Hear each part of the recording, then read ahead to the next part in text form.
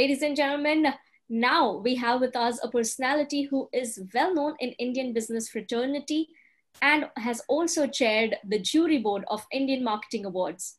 Mr. Bharat Puri, Managing Director, Pidilite Industries.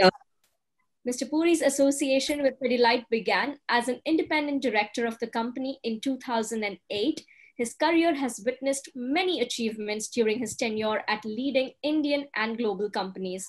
In his last assignment, he was President Global Chocolate Gum and Candy categories at Mondelez International Zurich with worldwide responsibilities for the growth of these categories.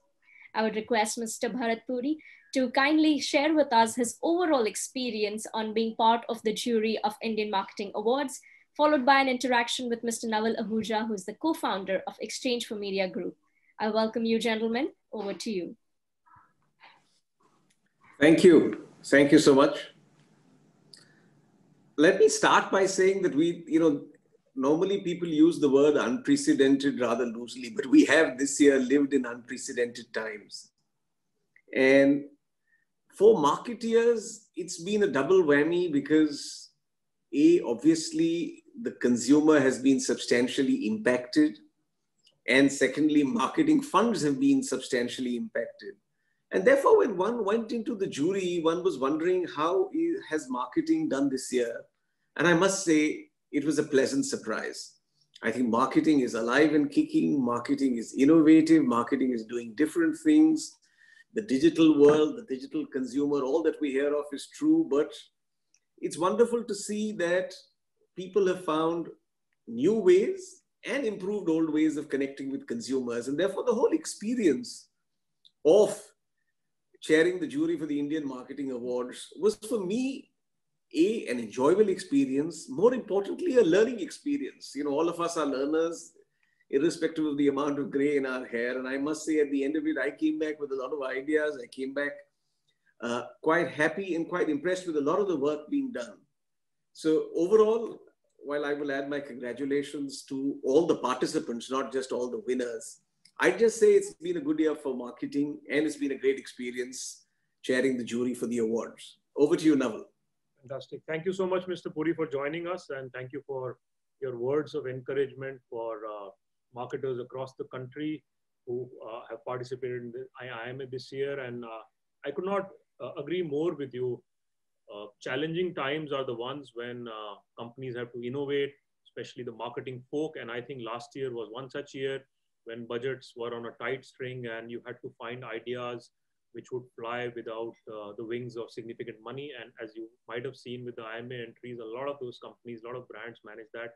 Since you're here, we thought it's a good opportunity for us to pick up your brains. I'll come to a little bit more to the IMA part of the discussion a little later.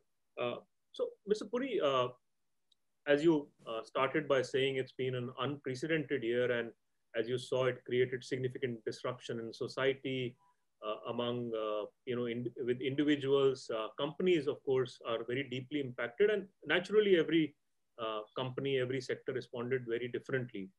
As a business leader, you are part of a large category. You also keep track of what's happening across categories. Which are the companies that will stand out for you when it comes to response to pandemic, and why is that?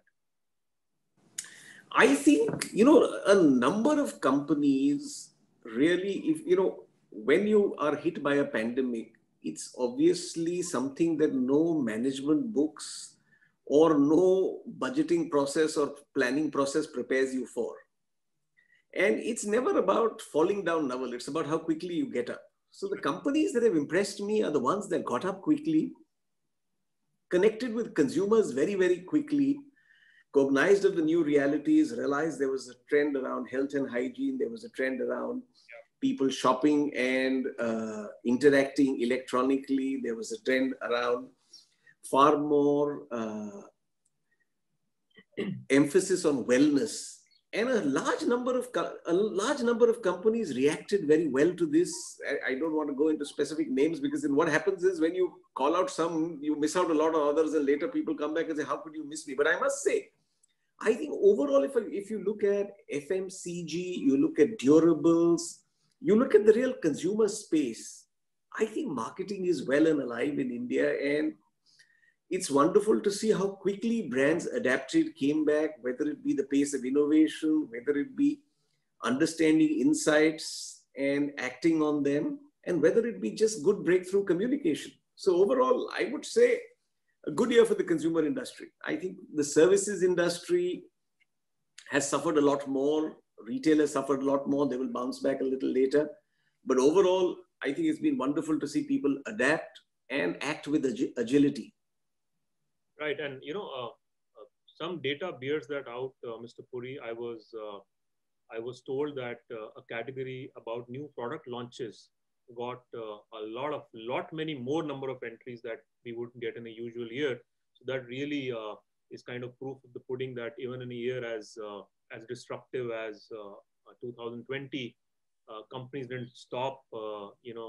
Their sort of animal spirits remained intact, and we figured out ways of going out and selling new products if the existing ones were not flying off the shelf.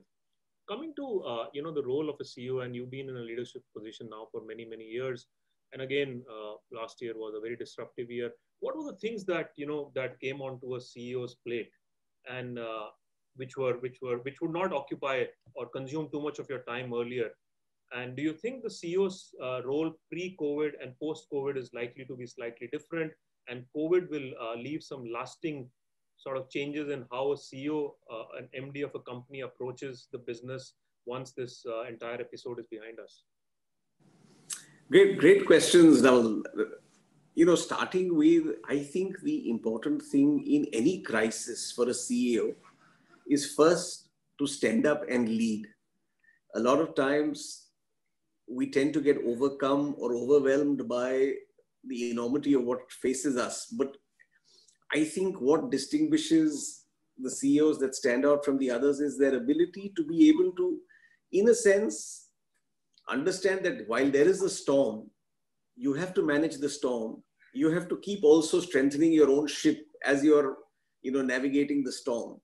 And really, therefore, actually, I always say that it is periods of crisis that test the character of a leader, the mettle of a leader, and the culture of a company.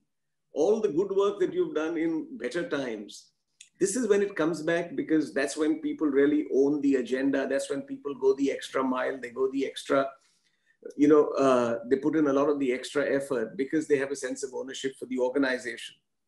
So as far as the CEO is concerned, he has to fly the plane visually. He's got this massive plane, but a lot of it is being flown visually because you don't know what is going to happen the next, week, 10 days, 50. I mean, the whole planning horizon shifts and shrinks dramatically. The second thing is you have to also keep saying that, listen, as this gets over, we must emerge from this as a stronger organization.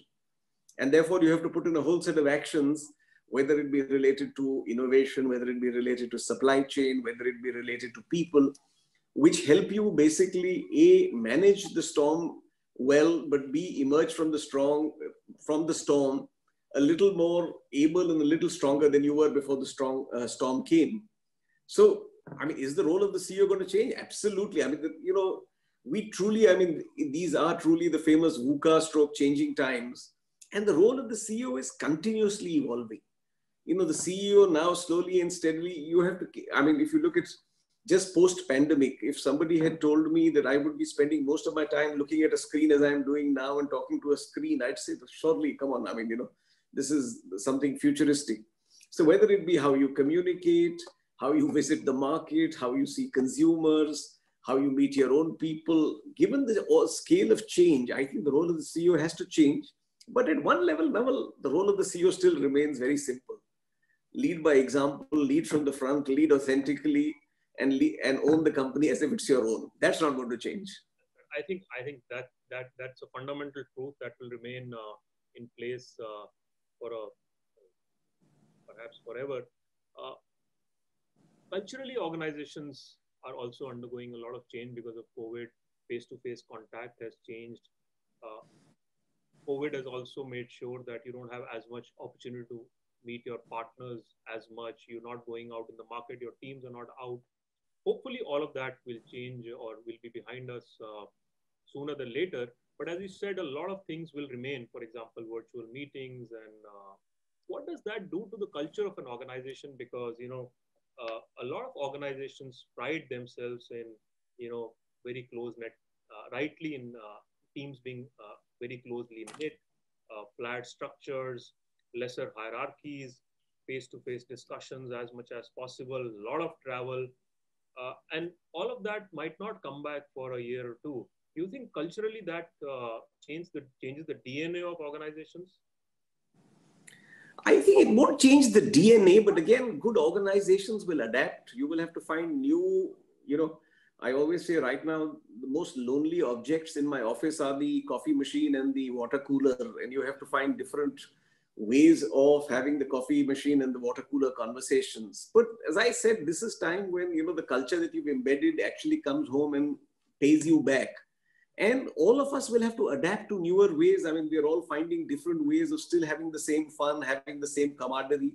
I do think that as things improve, we will go back to a mix of physical and digital. I don't think we'll go back to the fully physical world. I don't think it will remain fully digital either, because there is a value of collaboration. There's a value of apprenticeship. There is a certain social capital that you build in an organization. And a lot of that comes from face-to-face contact. So I think, again, it's for organizations to adapt. It's for organizations to continuously evolve and keep pace with the times. So COVID also introduced a lot of changes in organizations, especially when it comes to decision making. Do you think, look at the last year, it also tells us that a lot of organizations can be more nimble-footed. Decision making can be much more faster than it has been. It was driven and forced due to the pandemic. But the fact of the matter is, if companies can launch new products in 30, 45 days, which in normal course of time might take a year or two, do you think, one, decision making being much faster is something that will continue to happen post the pandemic? And is there a big opportunity waiting for companies to tap there? I think absolutely yes. I think what the pandemic has taught a lot of people is the old adage used to be look before you leap. In these times, you look while you leap. And, you make sure that you don't hurt yourself, but you still leap quicker and, hopefully leap longer and faster. So I definitely think you will prioritize a certain amount of speed and agility of doing things over, dotting the last I and crossing the last T.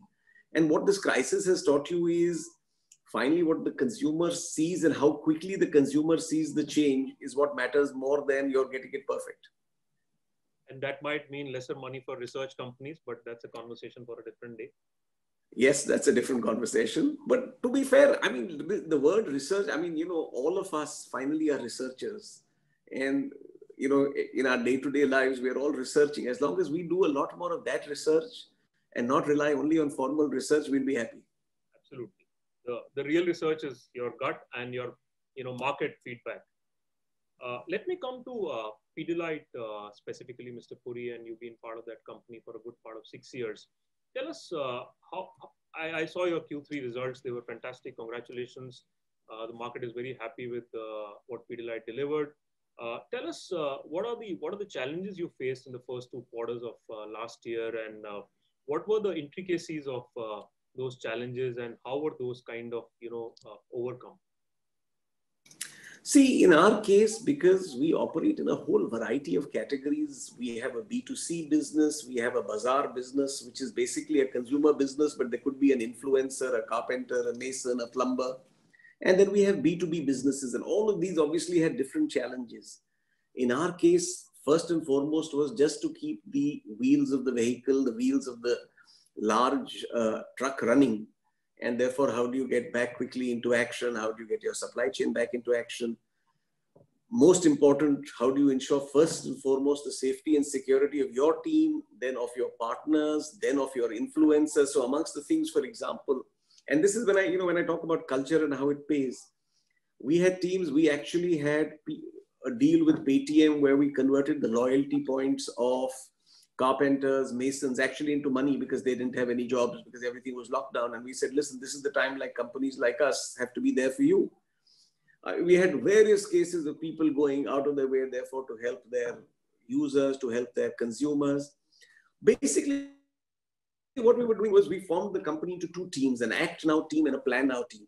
The job of the act now team was to ensure safety, security, and keep the wheels moving of, day to day and make sure that business is coming back. The job of the plan now team was, listen, this pandemic is going to lead to a lot of change.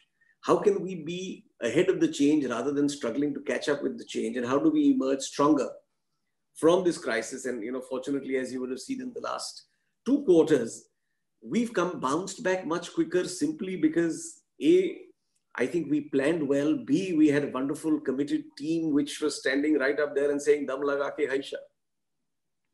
Brilliant. That's the motto a lot of companies want to follow. Let me now talk to the marketer in you. And you've been a person who's built brands over the years, and once a marketer, always a marketer. You've seen, a lot of work that's happened in the Indian business environment, brands being built.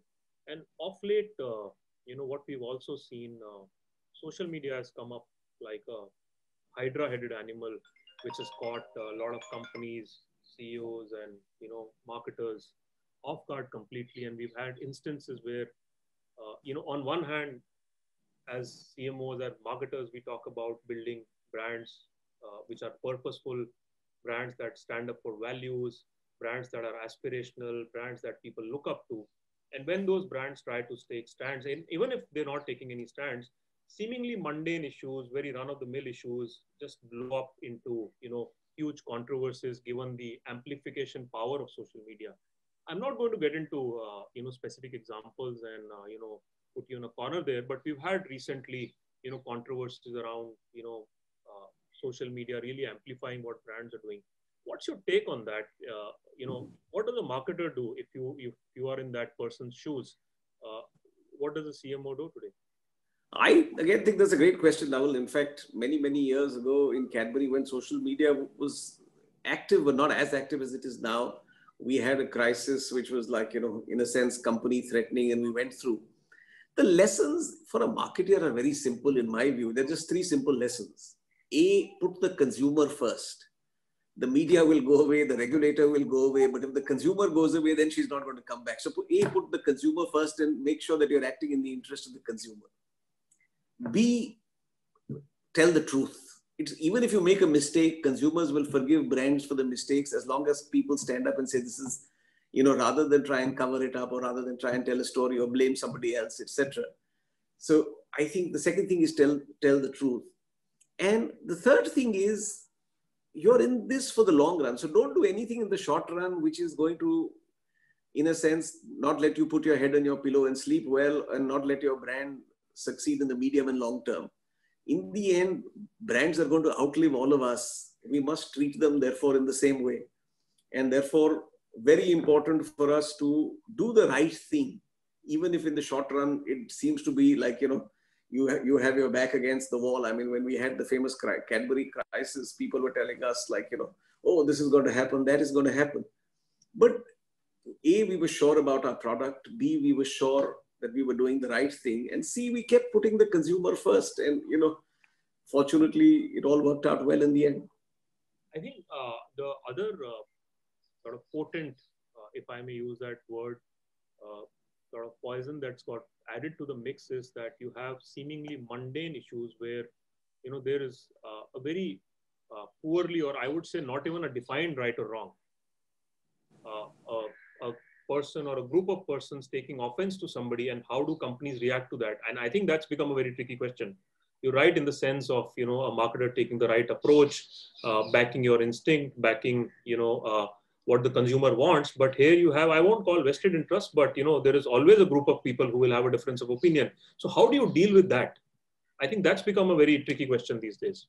I think it's a sign of the times. I just think that in today's days and times, we are becoming more and more politically correct. There are smaller and smaller lobbies getting offended at smaller and smaller stuff.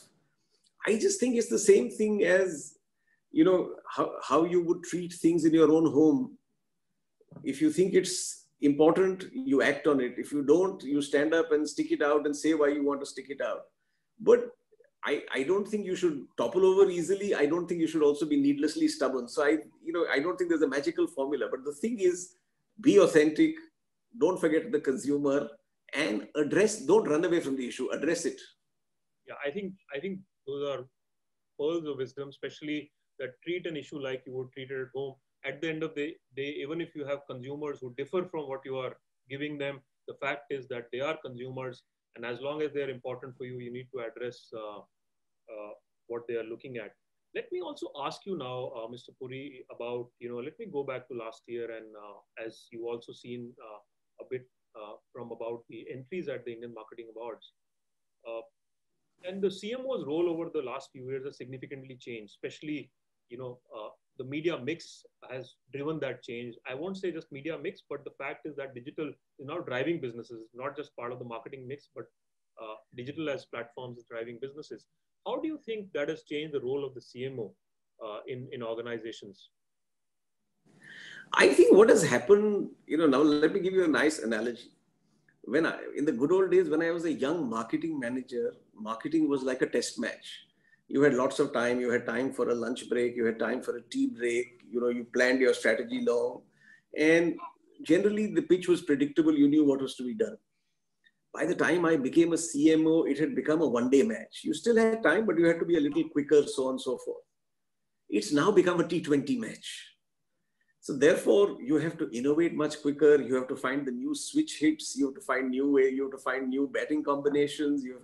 So I really think the role of innovation, the role of speed, the role of thinking on your feet, all of this has actually got heightened for the CMO. And I would, much as all of us older fellows would like to say that in our time, marketing was, what real marketing was. I think actually the marketing job is now become a fuller, well-rounded and a constantly changing job. And I think it's a wonderful challenge for any young, manager to be a CMO today, because you're talking to the consumer is experiencing you in all facets, 360 degrees, seeing you in a variety of media, and you have a variety of choices to interact with the consumer. So I really think it's now a T20 match, and it's not about which was better, it's just that you have to adapt, and you have to now be far more thinking on your feet. You have to innovate a lot more, and you have to get results much, much more quickly. And if I may add, I think the CEO's attention to some of the media vehicles that are being used by brands has also gone up. So that kind of more spotlight into the job. That is true. Though I must tell you that, see, traditionally always the CEO's choice of media always, influenced people's media plans. I think now it's much more difficult because the choice is so wide. That's right. That's right. And data analytics, CRM tools, all of those really play a very important part in the mix. Tell me, Mr. Puri, Pidilite also would have, is a company that has really adopted digital. And when I say digital, I don't mean to say digital as, platform for marketing, but in its entirety, the 360-degree approach to digital, whether you're connecting with consumers, whether you're reaching out to them, whether it comes to reaching out to your B2B community. What are the key ROI metrics that you look at from digital adoption? And when I say ROI metrics, I don't talk about digital advertising marketing alone, but as a company, how do you look at it holistically, and what is the kind of view you would have, say, 3 years out? I think that's again a great question. Our starting point at Pidilite is whether any initiative, finally, whether it's a digital initiative, it could be a real world initiative, it could be a supply chain initiative, finally must be seen through the lens of impact on business in the short, medium, and long term. And we, a lot of times we get into doing things because it's fashionable, it's trendy, we need to have a story. Our whole piece is, we must first look at the lens on the impact of the business, but not just today's business, tomorrow's business, day after tomorrow's business. Secondly, it has to become a lot more cross-functional, and a lot more people who are younger need to be involved. So in Pidilite, we have a program called Art of the Possible, where cross-functional teams have any ideas on anything digital. It could be a digital idea for robotic process automation in finance. It could be some new idea for the supply chain in factories. It could be something with AI, with influencers and carpenters. They actually come and present to a team and we are like venture capitalists. If we like your idea, it doesn't matter which, and we believe is going to impact the business, we actually give you seed capital and start you off. We actually get some startups to help these fellows develop the ideas. Because, in today's world, we must realize that we must run idea meritocracies. The best ideas are never going to come from the top. The best ideas are going to come from fellows who are close to the consumer, close to the customer. And how do you empower people, get them to do stuff? That's what we've been pushing at. And, therefore, whether it's e-commerce, whether it is analytics, whether it is AI, I mean, just to give you an idea, during the lockdown, we did over 2,500 digi meets with carpenters, masons, and plumbers. Now, if a year back you had told me that, masons and plumbers are going to do digi meets on Teams or Zoom, you would have said, oh, it's never possible.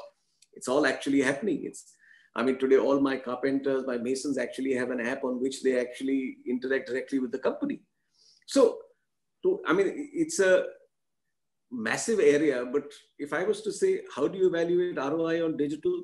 A, sure, impact on business. B, chunk it, give, a lot of times the idea develops as you go along. So give people seed capital as it develops, give them more capital and have a lot more ideas.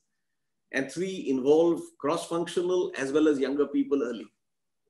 Fantastic nuggets, I think. And if I may add, the humongous amounts of increase in productivity. If you have your B2B community joining you digitally, the upside, the X factor is, limitless, if I can. Absolutely. Yeah. Let me, before I get into specifically IMA, one last question about, what's happening in the economy. Yesterday, we saw the budget, and like a lot of, leaders in the business community were seeking from the government, additional spending has been committed by the government. It was done last year. More has been committed next year. A lot of mixed things are happening in the Indian economy, and as globally in many countries, it's not a uniform story. Growth is uneven. Small businesses are more impacted perhaps than large ones. They will take more time. Some industries are more impacted, like you said, services. What's your view on the economic recovery? Some say we are likely to see a V-shaped recovery. Others talk about a K-shaped recovery. Some talk about average growth going up. Others talk about the mean growth not really picking up because a lot of sectors will take time. What's your view on how 2021 and beyond is likely to?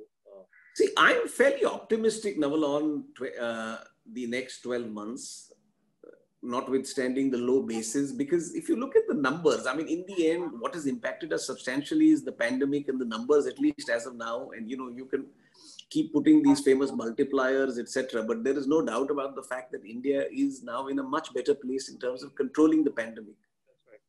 Now, as we go into March, the next 6 months, most of industry is cycling last year's depressed basis, so growth rates are not going to matter too much.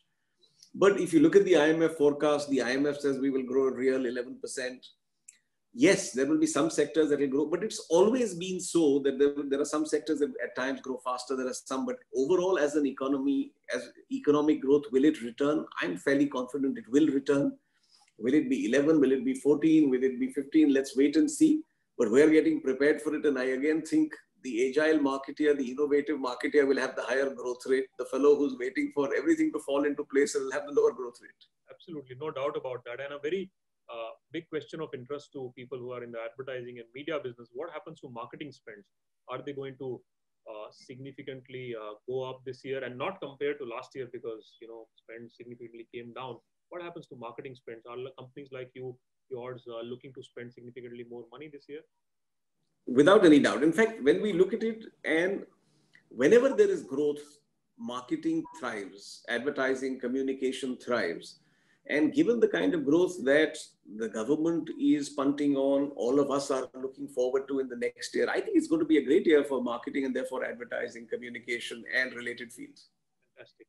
Historically, there's been a correlation, kind of loose correlation between economic growth and advertising has roughly grown 2x of the economic growth. So if we get close to 10%, advertising industry will grow much faster. Last two questions about your experience of IMA. You've spoken a bit about that, but let me just ask you, what were maybe a couple of things that really impressed you the most about IMA entries this year? I must say, in the marketing awards, what impressed me was the breadth of work that is happening across categories. You see, in the good old days when you had limited channels, etc., you ended up seeing a lot of the work as consumers. And as I said in my opening address, I really enjoyed the process because I learned a lot, and I learned a lot because there was a lot of work that I had not seen, which I was very impressed by. So I was impressed by the breadth, and I like the fact that marketers, even in an environment like last year, were pushing the envelope, were trying new things, and you will see that in the awards that have been awarded. So at an overall level, a great learning experience and an enjoyable experience. Always good to meet some old friends and make some new ones. Did you also notice any clear impact of the pandemic on what you saw, the work you saw? I think without doubt, as marketers, you have to be, connected with the environment. You have to take note of what's changing in consumer behavior, because in the end, marketing is getting the consumer to change his or her behavior in your favor. And therefore, if there is a massive environmental thing, yes, there's been a substantial impact. And if you had told me that hand sanitizers are going to be 1,000 crore category, or people are going to wash their hands 6 times a day, we would have all never imagined. But as they say, some categories have thrived, some have thrived even more, and some will come back. People are back to buying cars, hopefully back to buying houses and taking home loans. Thank you, Mr. Puri. Thank you for joining us. Thank you for spending time, especially driving this jury. Thank you to all the jury members. We look forward to meeting you very soon in person. My pleasure, Naval. Thank you so much.